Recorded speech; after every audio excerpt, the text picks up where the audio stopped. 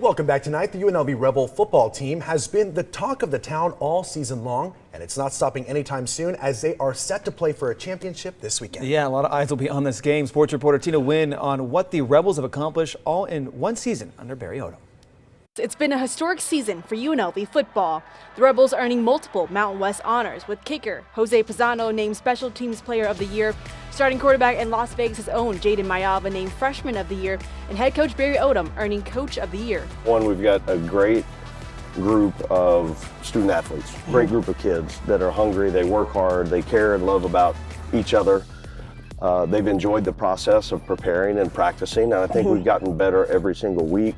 So number one, it starts with them. Number two, I think we've got a great set of assistant coaches and people that pour into our kids on a day-to-day basis, whether it's food and nutrition, strength and conditioning, all the different people that touch your players every day. There's a singular focus and mission. In one season, Odom has not only turned heads at UNLV, but also a program that's seen its first 9-win season since 1984.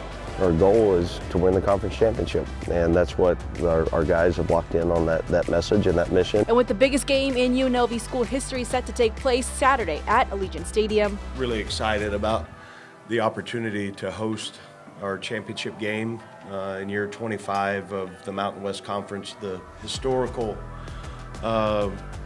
impact of this league across college football is one that I've followed for a number of years, and I'm honored to have a chance to coach in this conference championship game. The Rebels have a chance to make even more of a mark when they'll look to play for their first Mountain West Conference title against Boise State. We're one of 20 teams in college football practicing today, getting ready for a championship game, and I think that speaks volumes about the locker room that we have, about the opportunities that they have created for themselves.